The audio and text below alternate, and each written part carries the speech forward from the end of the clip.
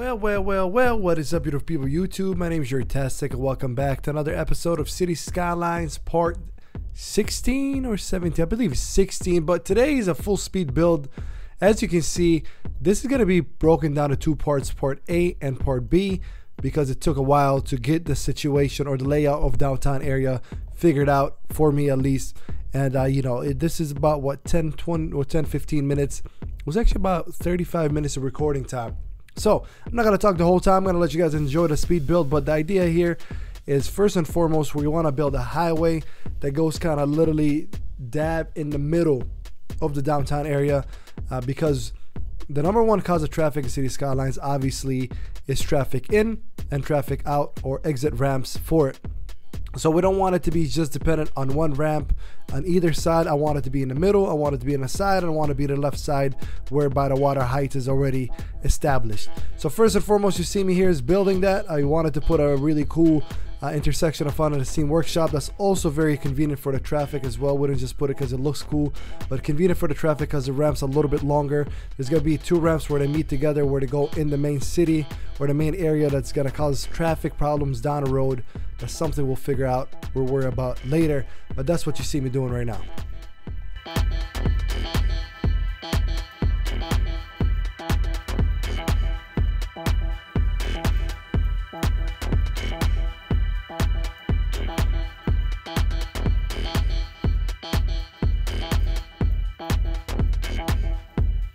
Now what you're gonna see here a lot in this downtown area is a whole lot of problems with the terrain. Not problems really as much, but the terrain is it's a mountainous area, or starts becoming a little bit of a hill area, because there's mountain behind downtown. Is gonna be behind there, and I wanted there for that purpose or that reason as well, to kind of make it look even better. But you'll see that the terrain is not the softest, not the smoothest, so we're gonna have to work on the terrain later on. Now keep in mind, as always, as the previous speed builds, a lot of the times you see the layout, a lot of things are probably going to change, but this just gives us an idea of what we want to do. Now, as you see by the water heights, we had to do a few things. We had to take the railroad lines out for right now, and just kind of readjust a little curves to the highway here, just because it needed to be. And we had to kind of get a little creative with the train tracks, because we needed to push the highway a little bit closer to BTW by the water heights. We need to push it a little bit closer. Probably going to create some noise pollution. We said that's not a problem since we don't have any residential areas right by the highway, but nevertheless, that's what you're about to see right now.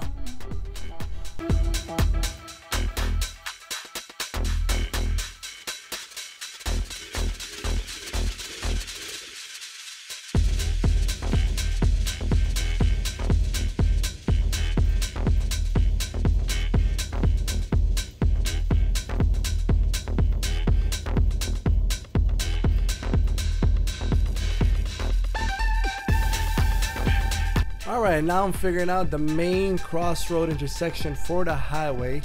Well, not crossroad, I guess, but the main area where the highway is going to be. And look at that. See what I mean by the terrain is very, very awkward as far as how the terrain is, because start getting more steeper and steeper and more towards the mine. But this is the highway that we want to go just smack in the middle.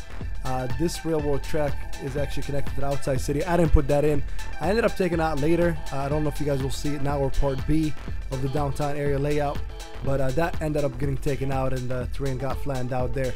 But the reason why this is very, very important, because this literally gives access to the middle of highway, where we plan on doing on the right side of this highway. We plan on having the residential, and the left side we plan on having the commercial. So this kind of right there, in there, you don't need to go any more traffic wise. You don't need to fill up the boulevards. You don't need to fill up other highways. Downtown literally has its own highway that cuts straight and across, and I just can't wait till the skyscrapers start coming up.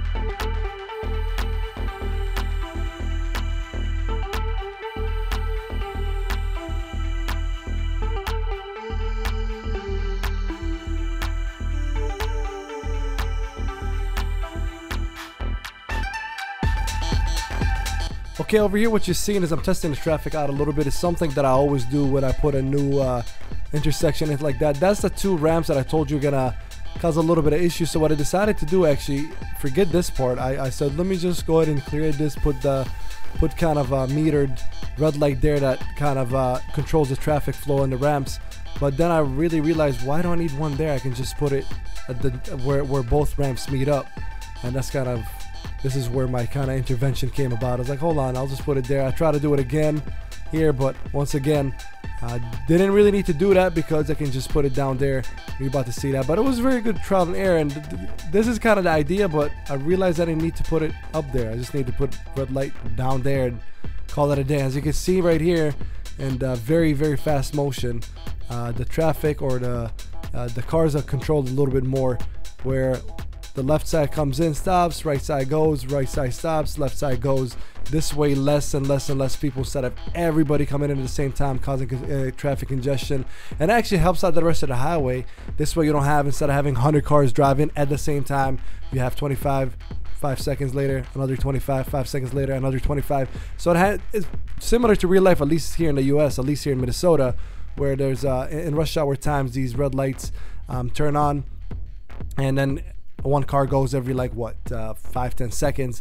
But obviously in this case they're just always on because traffic just never stops. So here I am doing a roundabout. So the idea is we're gonna get a little funky with the highway, put a little bit elevate it a little bit, and have the roundabout for the ramps be in the middle there. You know, you'll see me experiment with this a lot. I'll let you guys watch it and see how my thought process kind of went.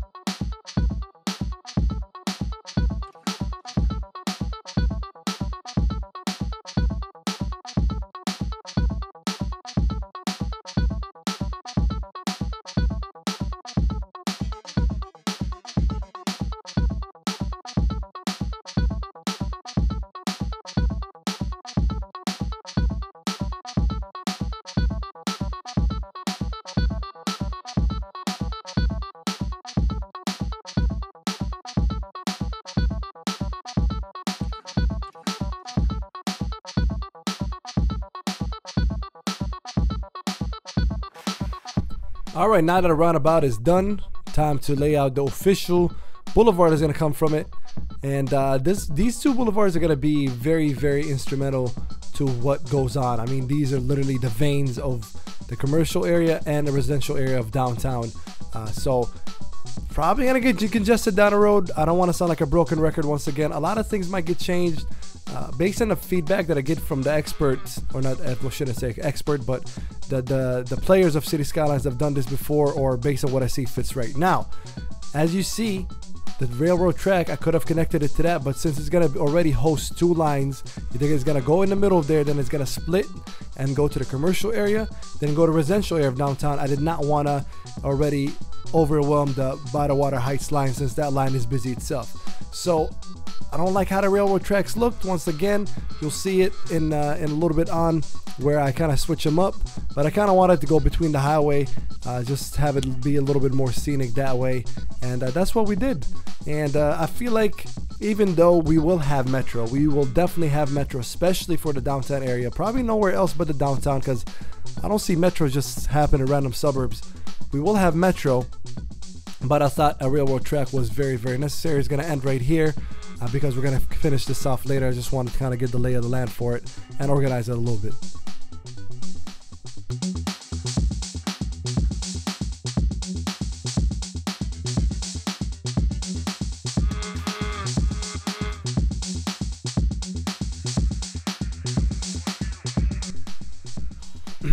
And here we're extending this out in case you're a little confused. This side is going to be the commercial area right here. Just kind of extending this out I'm not sure if I did it. I believe I did do it this episode, but there will be another roundabout that goes here that's gonna also be connected to highway ramps, because this was just a bad idea. I was like, why am I doing this? I can just do a roundabout. That's exactly what I ended up doing. But yeah, we're gonna have another roundabout here. So basically, the main ramps or main highway connecting to downtown area is gonna be that center line, the center vein highway that you just saw us build. Is gonna be this ramp, and there's gonna be another ramp to the left of Bottled Water Heights that connects there. But yeah, so here we are, connected it. I'm gonna switch it up in a second and put a roundabout, but so far so good.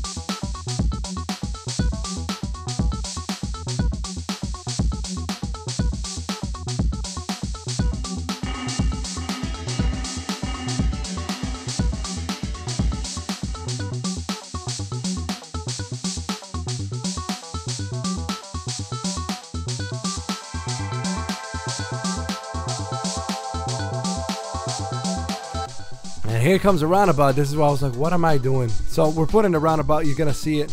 The idea of it, what I'm trying to do is, I'm having a traffic where it gets off be after where the traffic that goes on the highway. This way they don't have to interlace with each other. That's why you see sometimes I will try to force it in there, because so for example, if you're getting on the highway, I want you to just get off the roundabout as soon as possible. And if you're getting off the highway, I almost don't even want you near where people are getting on the highway is, if that makes any sense.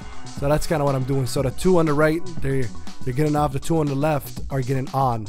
And there goes another major boulevard that I'm sure is going to be major instrumental to this downtown area right there. But this is it, ladies and gentlemen. We're about to wrap it up here.